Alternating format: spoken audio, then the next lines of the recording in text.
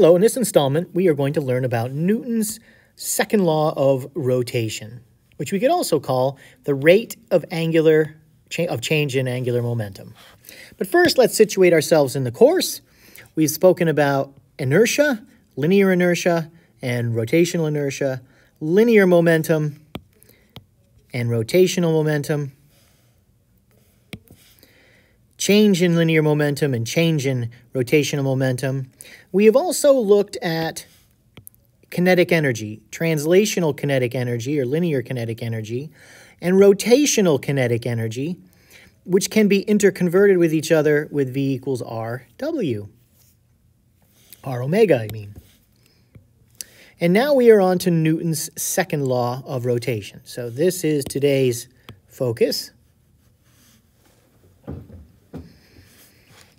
We have in the linear world, over here to the left, Newton's second law, F net equals ma, the most common version of it. But what we learned is that really the definition of the net force isn't ma, it is the rate of change of momentum, delta p over delta t.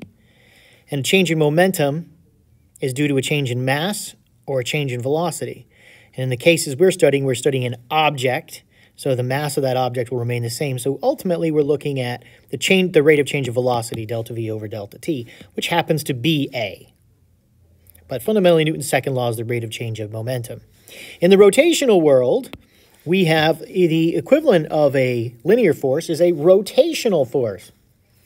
That's a torque, or the net torque corresponds to the net force. So those two are related to each other.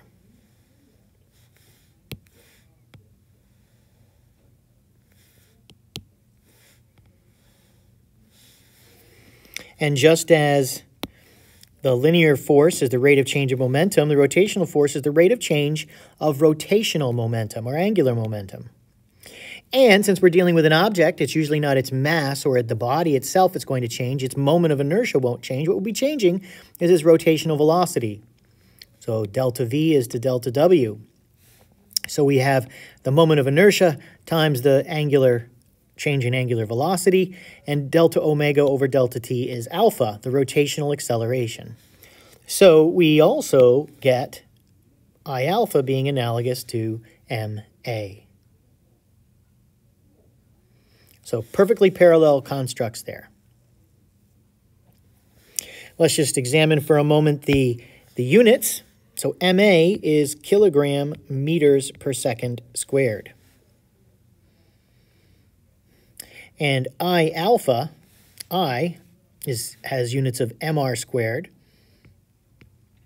or has quantities mr squared, and the mass is kilograms and the r squared is meters. So kilogram meters squared is I, and alpha is going to be radians per second squared. So we have kilogram meters squared times radians per second squared, giving us kilogram meters squared per second squared. This unit and this unit are not the same. They're not the same unit. However, we do have this relationship that A equals R alpha. So A has a radius R, meters, and alpha is in meters per second, or excuse me, radians per second squared.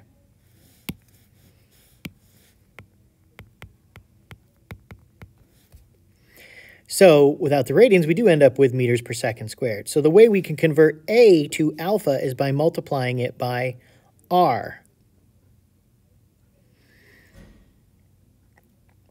So if we were to multiply this by this A and substitute it with R alpha, we end up with the same units as the net torque. So let's speak a little bit more generally now, conceptually, about the comparisons between these two. So first, we have our friends, the hippo and the zebra. And we have the same zebras in both wheelbarrows and the same hippos. And they're in a race. Both at time 0 should have started at the same. They should have started at the same time. And their initial velocity should be the same, 0.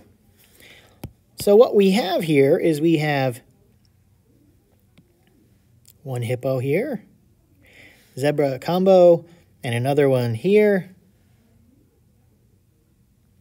And so what we could see is that this delta x2 and delta x1, delta x2 is about twice the size of the other one. Now this is a picture in time, so their delta t's are equal.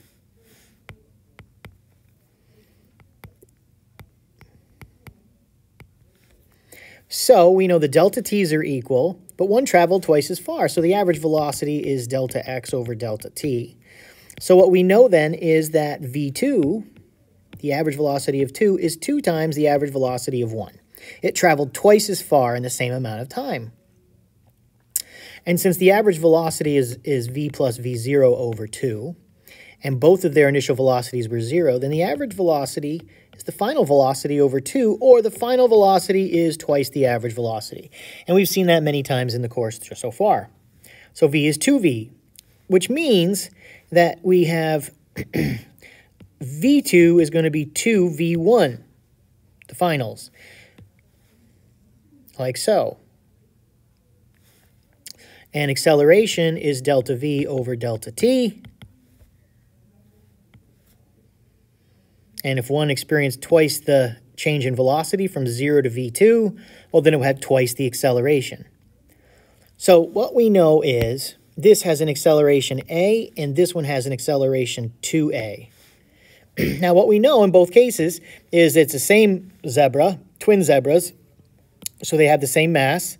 And so we think about them being accelerated, but it also turns out the hippo is being accelerated because the hippo was also of 0 velocity at beginning. So the hippo not only accelerated the zebra and the wheelbarrow, but also themselves. But in any case, the masses are equal. Well, if we have twice the acceleration, we would have twice the net force. So we can say about this hippo is it generated twice the force. Twice the force brought about twice the linear acceleration. And a whole another bunch of appurtenant quantities, the velocities and the average velocities and so forth. So now we're going to apply that to a similar situation in a rotational context. So we have two wheels, identical wheels, or flywheels we should call them. And flywheels are objects designed to have a large angular momentum, L. And we, of course, have seen already that when the mass is distributed further out, R has a greater effect than M. Since I is proportional to mr squared, it is more sensitive to the distance than it is to the mass. So the best way to get the greatest angular momentum, or the rotational inertia, is to have the mass as far away as possible. And you can see, if you look up pretty close, that there's a huge amount of mass here on the outside, which is the case of bicycle wheels. And if you look at bicycle wheels, almost all the weight is on the outside.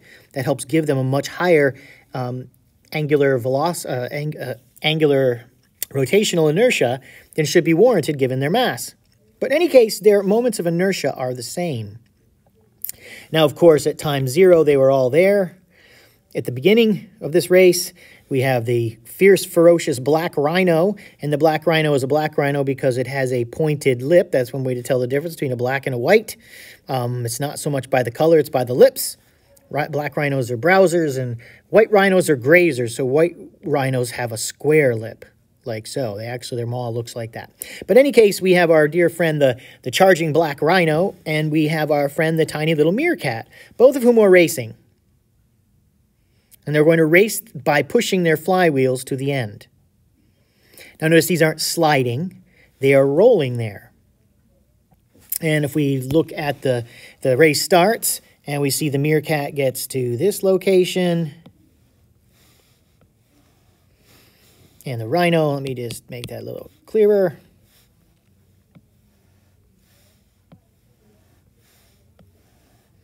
So we can see that this delta x for the meerkat,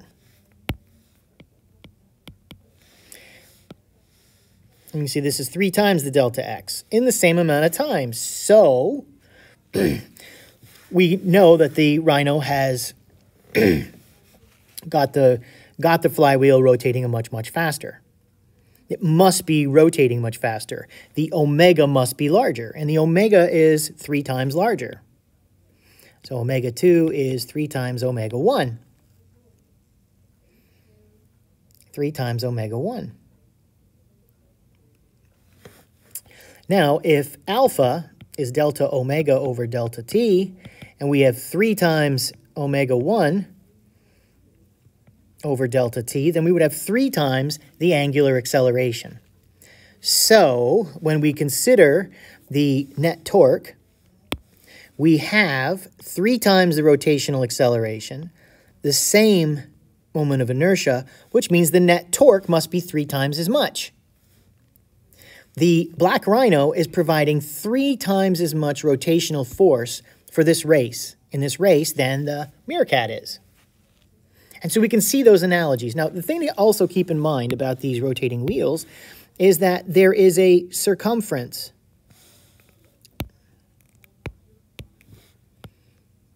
to the flywheel.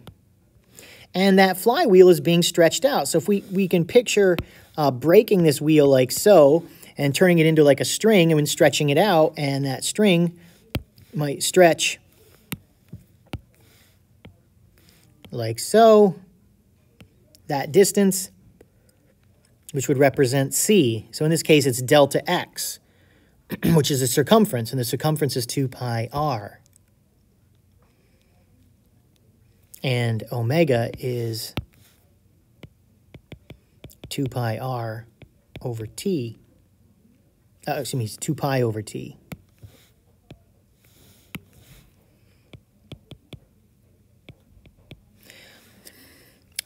And so the wheel is going to trace out its circumference as it moves away from the starting line.